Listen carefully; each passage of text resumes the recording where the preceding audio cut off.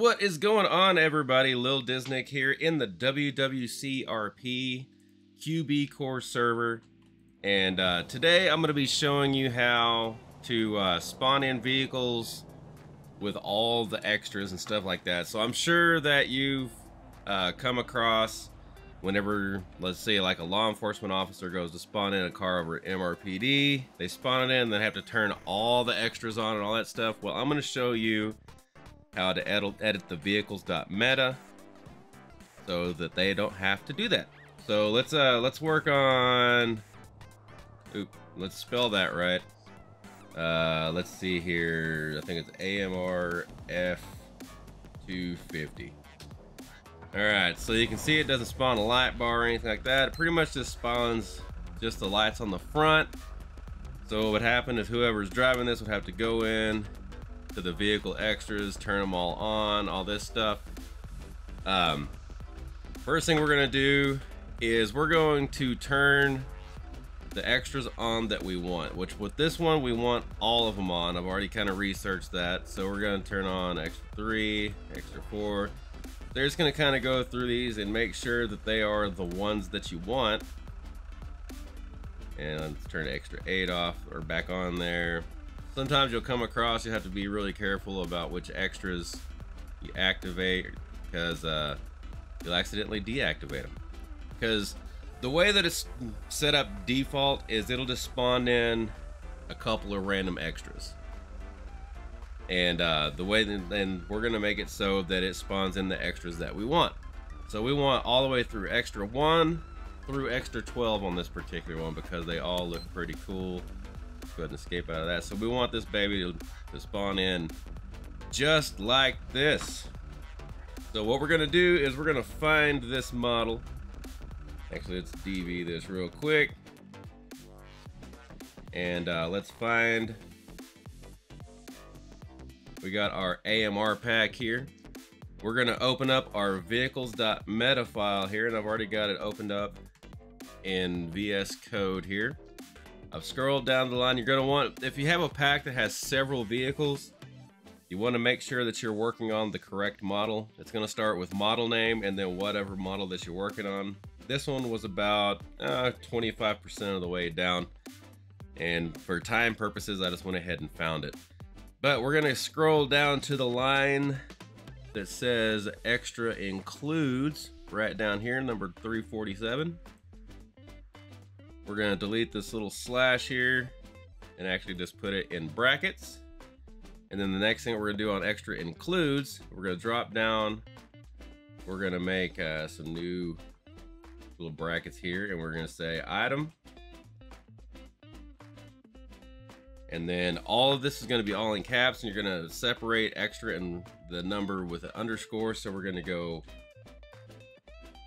extra 1, and then just a space to separate them.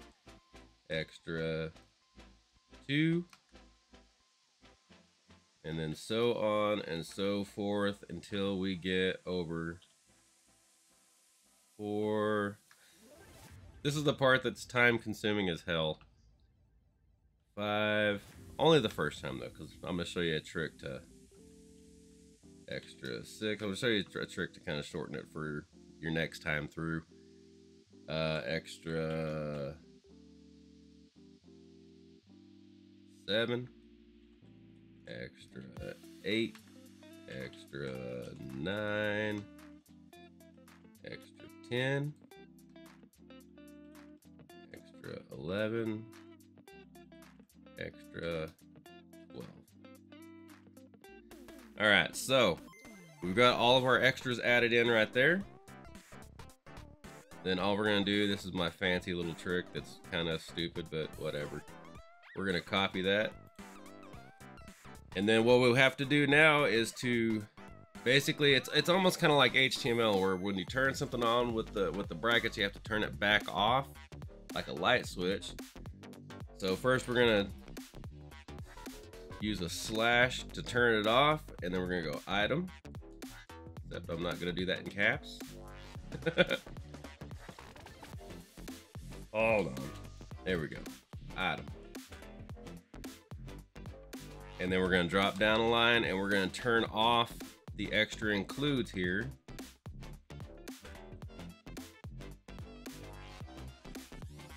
And then you'll see that it pops up just automatically right there. So we're just going to hit enter and then turn that off.